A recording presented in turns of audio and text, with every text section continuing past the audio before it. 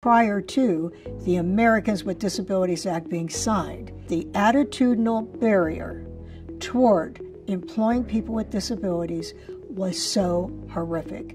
Before the ADA, there was really not a sense that society had any responsibility. I think as people see the value of accessible transportation, accessible education, accessible employment, they see that it doesn't just benefit people with disabilities, but it benefits everybody. People with disabilities, I would say, they're the most innovative people on earth. Why? Because every day they're operating in a world that really wasn't designed around them. That innovative mindset, my goodness, why wouldn't you want that in your company?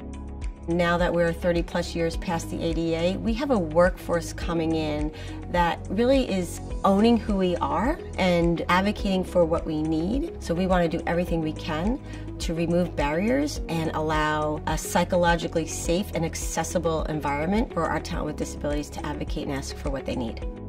Making accommodation available to prospective candidates is what the law demands, but proactively communicating to candidates with disabilities that we want them to come and work for our company, that they are welcome here, and that we want to support whatever accommodations they may need on the job in order to be truly successful, that's accessibility.